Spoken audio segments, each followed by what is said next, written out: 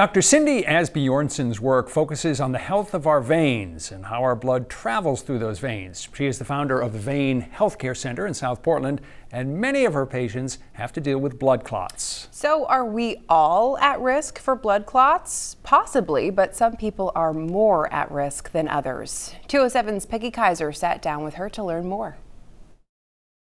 So this is Blood Clot Awareness Month. Not something we think about all that much, but let's start off with what exactly is a blood clot and why is it dangerous to us? So a blood clot is any time the blood is sitting still, it can kind of stick together. And a clot is just a group of cells that have stuck together, and they usually adhere to the wall of a vessel.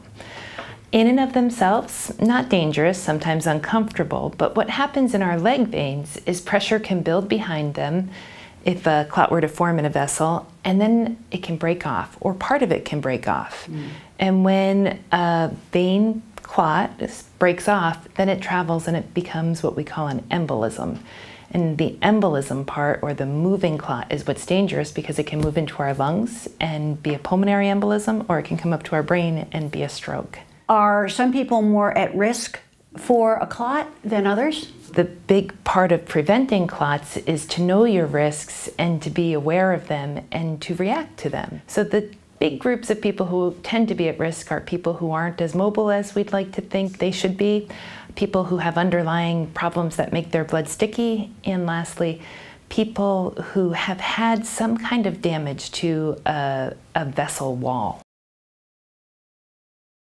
Medically speaking, we call it a hypercoagulable state.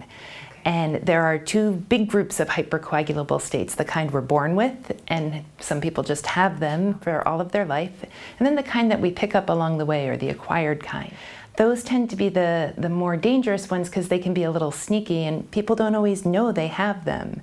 So cancer, for example, if someone has a cancer that's yet to be diagnosed, sometimes the first sign they'll have is a blood clot. Interesting. Sometimes conditions, classic conditions like pregnancy, will make us hypercoagulable.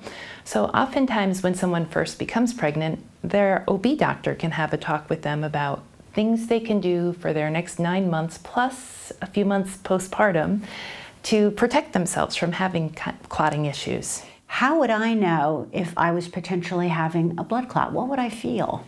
Sometimes blood clots give us symptoms, sometimes they don't. Okay. So when you have symptoms, oftentimes an unexplained bout of swelling, redness, pain, tenderness, a different kind of pain that's undescribable is always worth getting checked out. How do you treat this, and how do you make some lifestyle changes to hopefully not get another one? The important thing is finding it early. Yeah. Because if left untreated, it will grow, and that's when things tend to get dangerous. So getting diagnosed early, and then oftentimes it's just being on a medicine for a short period of time. Sometimes it's an extended period of time. Sometimes it becomes a lifelong medicine. But that first diagnosis will dictate a lot of the next steps.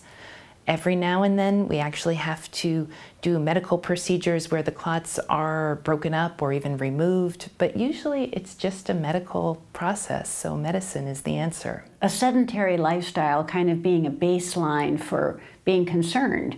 So if that happens to be the type of lifestyle you have, if you have the option of maybe being less sedentary, that's not a bad thing to be thinking about. Moving is a great way to prevent clots. And even if you are stuck in a chair, say for long meetings or just your work in general, tapping your toes, tapping your heels, any kind of movement is good movement. Ideally, people get up and walk every hour or so.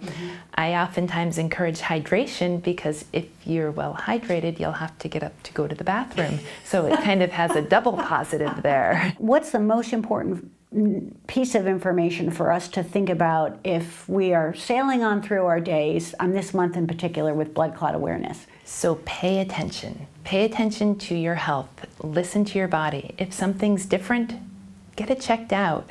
If you're going in for a surgery or even a simple office procedure, talk to your providers, talk to your team of folks taking care of you about your risks and about what you can do specifically for your situation to stay healthy through all of it.